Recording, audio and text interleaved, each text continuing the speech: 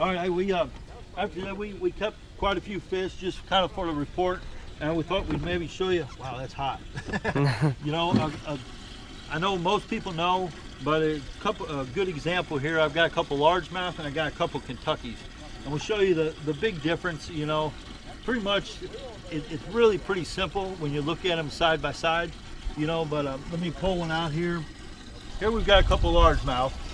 Okay, this one here, you can see for one, they've got a more green tint. Okay, they got this real distinct black line. Okay, you can see their eye goes past the break of their jaw. Their tongue is slick. Okay, that's a big one. Their tongue's slick. There's no spot. Okay, you can see that.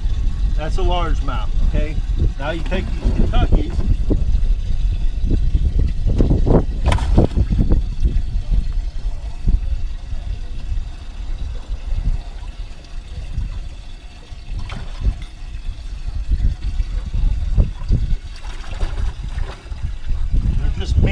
One, they're just mean fish.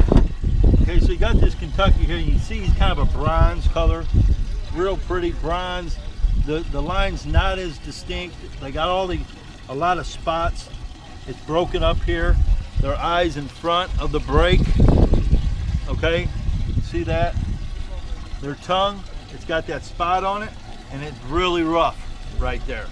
So that's your main things here. You can really see that the difference here.